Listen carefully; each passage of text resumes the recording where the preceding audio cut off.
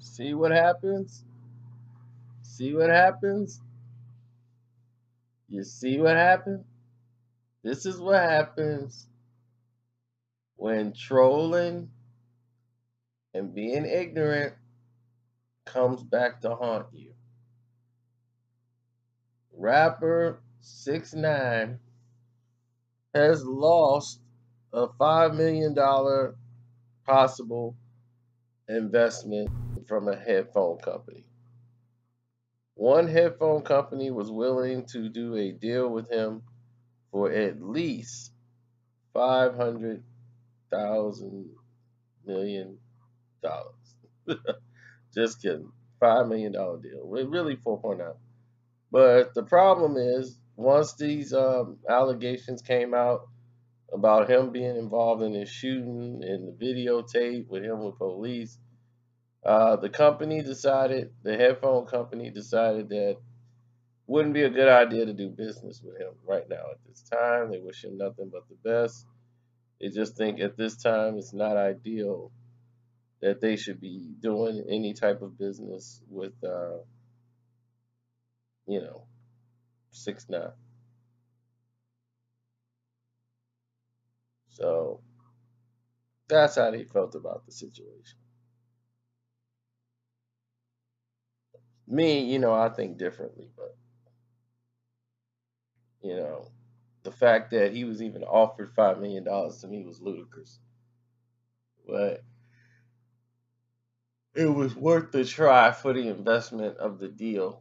Um, they're in a headphone market where they thinking that they can compete with Beats, where they look like some rip-off Beats, microphones and earplugs, and to blow 4.9 million on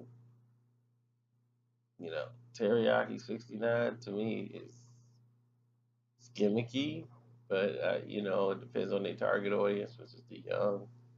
Most of them might buy it if they had saw Teriyaki 69 with it and always around the product. And yeah, it would have been great promotion for them. But I really just don't. I could not even think or fathom associating myself business wise with Teriyaki 69, with somebody who gets on the internet and trolls considerably. Like, this is what they do, troll. Like, is this exactly what you want to deal with? Huh?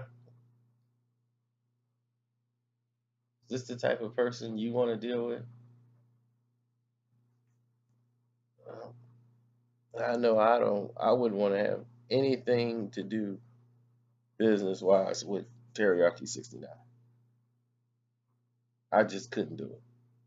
I tried to look at it and it's like, look, you being biased. I'm not being biased at all. I'm being realistic. There's no way I would want to attach myself to anything that this guy's representing. And this is when keeping it stupid goes wrong. He kept it real stupid, and now it cost him $5 million. So at the end of the day, he'll look in the mirror. He gonna say he got more money than that, and that don't mean anything. But